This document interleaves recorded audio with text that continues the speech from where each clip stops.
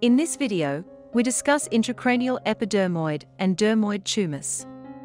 Result from the inclusion of ectodermal epithelial tissue or cutaneous ectoderm, respectively, during the closure of the neural tube.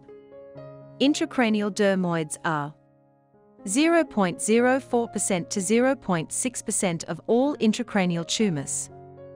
Located along the midline. Contain all skin elements.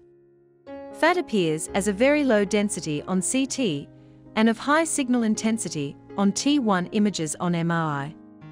If a dermoid ruptures, the fat releases into the subarachnoid space, seen as fatty globules within the basal cistines or ventricles. Usually asymptomatic, but if ruptured, can be present as a septic meningitis.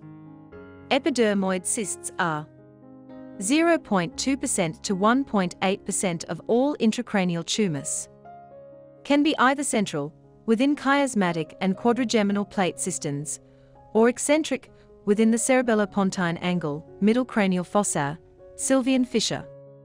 Present at birth, but grow slowly by accumulating desquamated epithelium and conform to the shape of the portion of the subarachnoid space they occupy.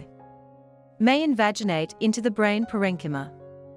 On CT, epidermoid cysts appear as well-circumscribed, lobulated, non-enhancing, homogeneously hyperdense lesions, with similar density to CSF.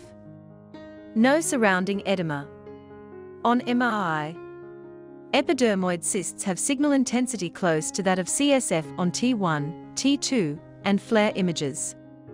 In DWI images, the epidermoid is bright. If you like the video, you can like it, comment it, and share it with your friends. If you are not subscribed yet, please subscribe and click the bell button.